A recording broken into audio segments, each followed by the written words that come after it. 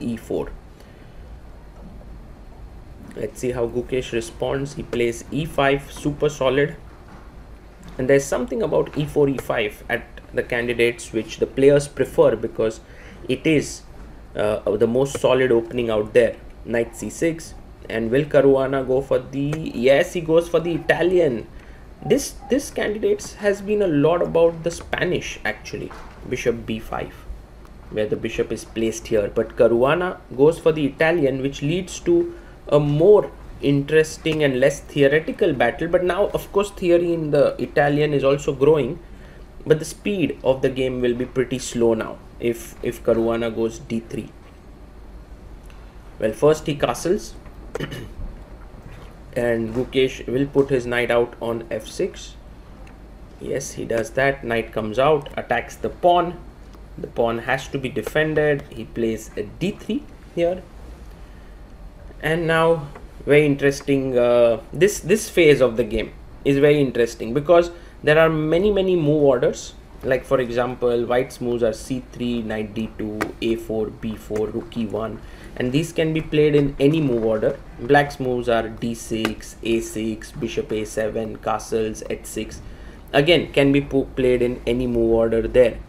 Caruana plays c3 here on the board, and now Gukesh has to decide what is he doing. If he castles here, he has to be also ready for this move bishop g5, which can be pretty sharp here.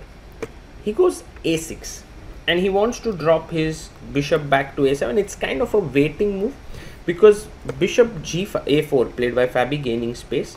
Because bishop g5 when black has not castled is not a great idea because you can start pushing your kingside pawns. So bishop goes back to a7. And now Caruana pushes his pawn to h3. Interesting move. Maybe Gukesh can go h6. I sometimes feel like when you play h3 there is g5, g4 that can come in later.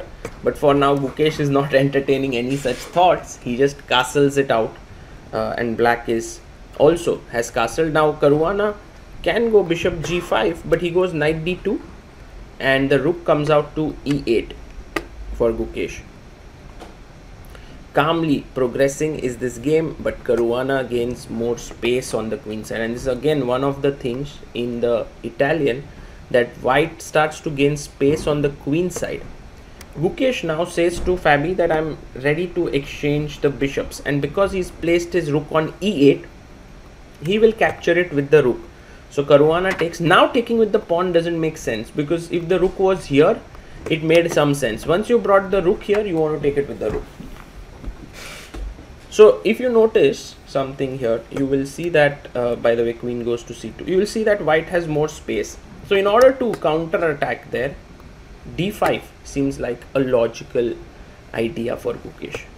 And he's thinking, and he plays rook e8 back.